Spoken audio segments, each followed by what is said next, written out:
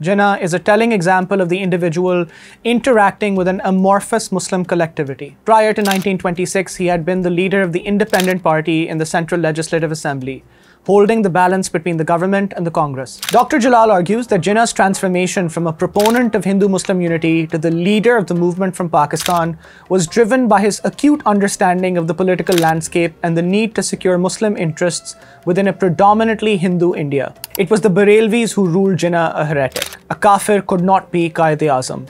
A more obnoxious pronouncement was that those supporting Jinnah ceased to be Muslims, their marriages were void, and so on. Maulana Hussain Ahmad Madani and Hafizur Rahman took turns in wishing hellfire on Jinnah for having no beard, for not fasting during Ramzan, and for frequenting clubs and cinemas instead of saying his prayers. Nawab Bahadur Yar Jung and Abdul Sattar Niazi, who wanted to commit the All India League to basing Pakistan on Quranic principles.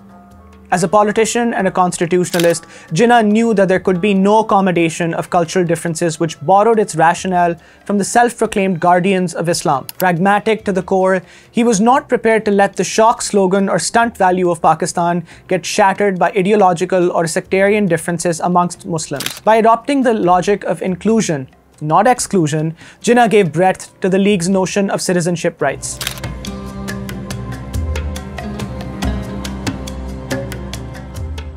There were several initial attempts by some Muslims to situate themselves within mainstream Indian nationalism.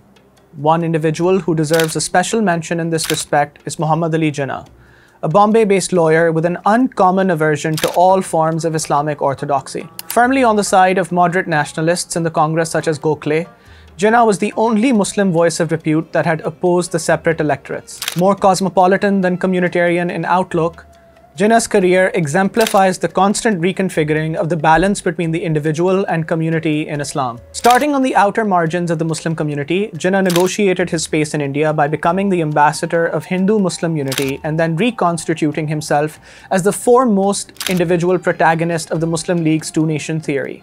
His break with the Congress came on the question of Khilafat and non-cooperation. As a moderate constitutionalist, he was opposed both to the use of an emotive religious issue such as the Khilafat, as well as the break with constitutional means he had been so committed to. Jinnah is a telling example of the individual interacting with an amorphous Muslim collectivity. Prior to 1926, he had been the leader of the Independent Party in the Central Legislative Assembly, holding the balance between the government and the Congress. His shift from this role to communitarian was gradual but decisive. Jinnah's articulation of the two-nation theory, which posited Muslims and Hindus as distinct nations, was, according to Dr. Jalal, a tactical response to the failure of securing adequate safeguards for Muslims within the Indian National Congress-dominated framework. He sought a political arrangement that would ensure Muslims had an equal stake in governance.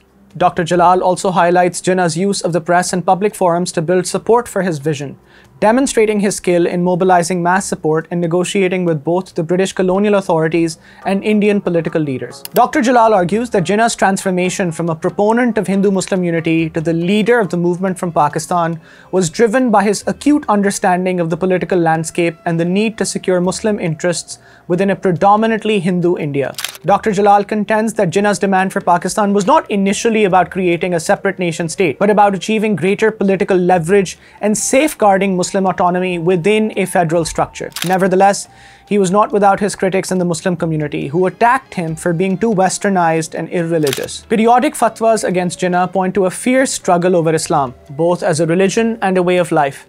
A bevy of ulema objected to the League's leadership's westernized outlook and disregard for Islamic values. With antecedents dating back to the 19th century, Western-educated Muslims like Jinnah were locked in grim competition with those reared in madrasas and religious seminaries. Taking the lead, it was the Barelvis who ruled Jinnah a heretic. A kafir could not be Qaid-e-Azam.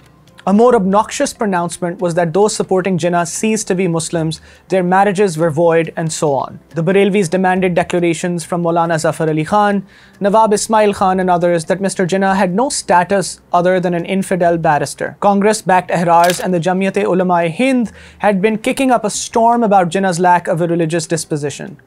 Maulana Hussain Ahmad Madani and Hafizur Rahman took turns in wishing hellfire on Jinnah for having no beard, for not fasting during Ramzan, and for frequenting clubs and cinemas instead of saying his prayers. Mazhar Ali Azhar noted that Jinnah, although a rich man, had never visited Makkah. He jeered at the Leaguers with the couplet, "Ek kafir ke piche Islam ko choda, ye Qaid-e-Azam hai ya kafir-e-Azam." translated as, "They left Islam for an infidel. Is this a great leader or a great infidel?" Ahrars published several pamphlets attacking Jinnah for marrying a Parsi and for patronizing Ahmadis and communists. Regardless of whether anyone was convinced, they succeeded in forcing Jinnah and the League to make frequent uses of the Islamic idiom. Taking to wearing the sherwani and a karakul cap, Jinnah, despite his anglicized Urdu, did make a show of his Muslim cultural identity. Declaring his intention to take on the ulema, a breed for whom he had long harbored contempt, he told the All India Muslim League that Muslim India and the League had not yet become shock-proof, slogan-proof, or stunt-proof. He was, however, unfazed by men like Nawab Bahadur Yar Jung and Abdul Sattar Niazi, who wanted to commit the All India League to basing Pakistan on Quranic principles. As a politician and a constitutionalist, Jinnah knew that there could be no accommodation of cultural differences which borrowed its rationale from the self-proclaimed guardians of Islam. Pragmatic to the core, he was not prepared to let the shock slogan or stunt value of Pakistan get shattered by ideological or sectarian differences amongst Muslims. At his behest, the Muslim League resisted demands to oust the Ahmadis from the Muslim community. By adopting the logic of inclusion, not exclusion, Jinnah gave breadth to the League's notion of citizenship rights. Jinnah's pragmatic approach is evident in his efforts to maintain unity among Muslims, despite the sectarian controversies surrounding the Ahmadiyya community.